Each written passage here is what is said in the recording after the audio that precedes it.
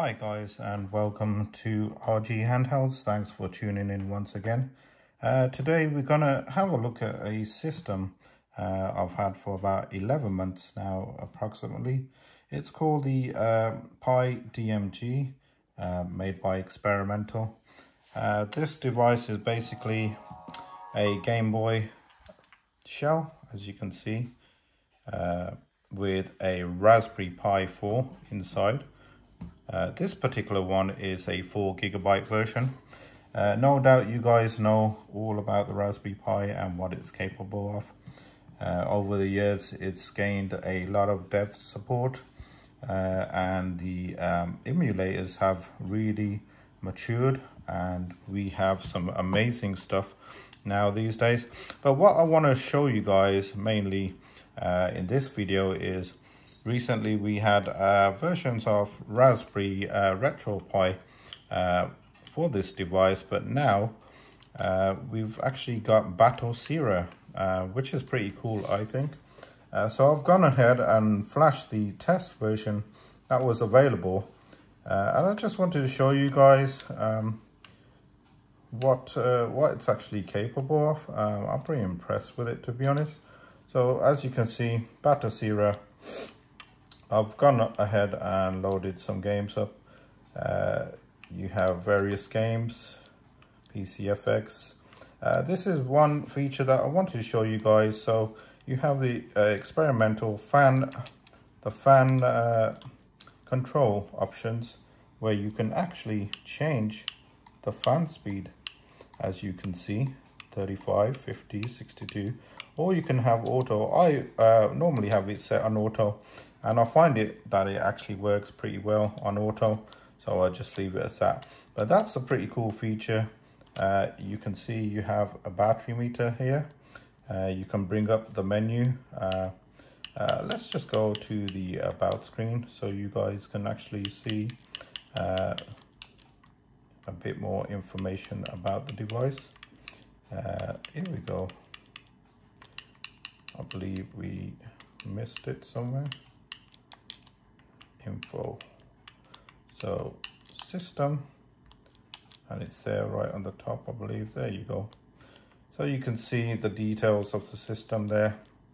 This format is ext4, as you all know, which means you're going to have to mount it to Linux to add your games, unless you have a some sort of file system on Windows that allows you to do that, or you can use other software. Battery is pretty good. It gives you your battery voltage and current, along with the temperature, which is running at 36, which is a decent temp to have on idle. As you know, it's a PiBoy 4 with a Raspberry 5 Model B. This particular board is a Rev 1.2. System is Linux. And there you have it. The available memory is 4 gig. Your CPU is at 1500, but you can actually go ahead and overclock that as well. You know, it does give you some options to do some overclocking if you go into the dev mode. But anyway, guys, I just wanted to show you guys Batocera works amazingly well. I've not had any issues with this release, and it's only a beta at the moment, so they do warn you when you flash it. It's based on the latest Batocera release. I believe it's version 3.333, something like that. But simply amazing, you know, what they have done. I just want to show you guys a quick blast on a game. Let's try some Naomi. One of my personal favorites is Zero Gunner. You can actually use, I believe, the analog as well. What they've done is mapped the analog stick. So you press the analog down and this button, which will exit out of games, which is pretty cool, I found. You have the volume just at the bottom, which you can turn up and down. So wait a sec for this to load.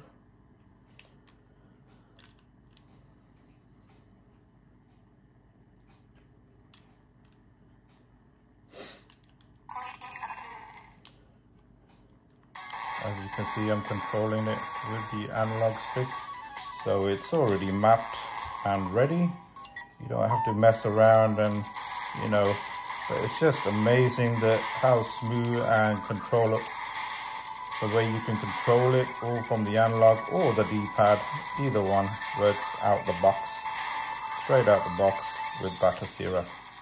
No messing around. Like with RetroPi, you really have to mess around to get it to work sometimes, unless someone's done a specific build and everything is mapped. But I just wanted to show you guys one of my favorite games playing on this. Easily emulates a game with these. As you can see, it's pretty smooth. I believe it is 60 frames per second. I didn't enable the frames per second counter because I believe I don't actually need to. I never get any stutter on this.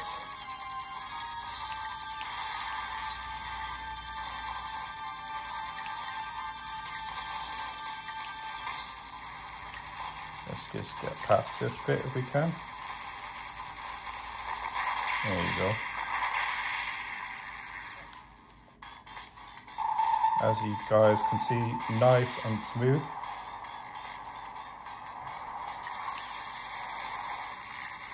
No complaints about it skipping or starting, or even the sound's pretty decent. No stuttering. But guys, so if you press this down and this button, you could see very easily you can skip back. And I believe this is the back button to go back. And this is the actual, we have Sega Saturn as well. We have some games for, I suppose we can quickly show a Sega Saturn game running as well. But I have to say this is now one of my most favorite devices at the moment, basically purely because it emulates a lot of systems. Being Batocera now, it's just an amazing machine out the box with Batocera, because Batocera, the latest versions actually run a lot of stuff with these. As you can see, we're playing Sega Saturn, old classic. We'll just go quickly ahead and have a quick blast on this.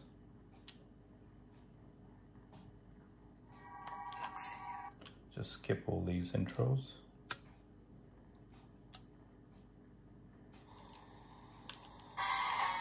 So here we go. As you can see guys, not an issue. Emulating some Saturn games on this system. Like I say, the Raspberry Pi Raspberry Pi 4 has really matured over the years, and it's only getting better and better over the years, as well as Batocera, and as well as the firmware, that experimental, keep updating. Hats off to you guys to keep updating the firmware. I believe that the latest is 1.5, which I have flashed onto this at the moment, which I am using. There you go guys. You can see it's running smooth as you can probably get it on a Pi4. But many other games run just as smooth. Too many to list here guys, but the main thing of this video was just to show you guys Batocera is running the latest version. I will put all the credits to the people who bought the release in the description. Hats off to them guys as well. Like I say, this is only a beta version, but like I say, I've not had any issues at all with actually running any games.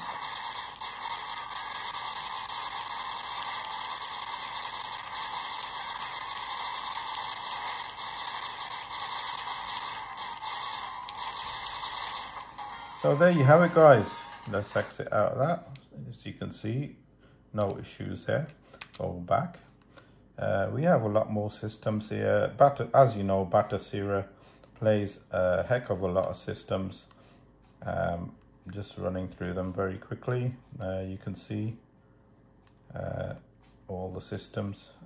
You have retro achievements there as well. That itself is amazing to have.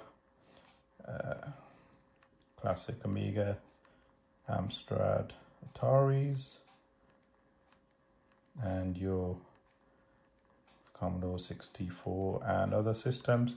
But there you go, guys. I really wanted to show that and get that out the way, because like I say, I've had this for 11 months and I find now with Batocera, it's absolutely amazing now. Very impressed. Let me know what you guys think in the video. Hit that like button, hit that subscribe button if you like the video.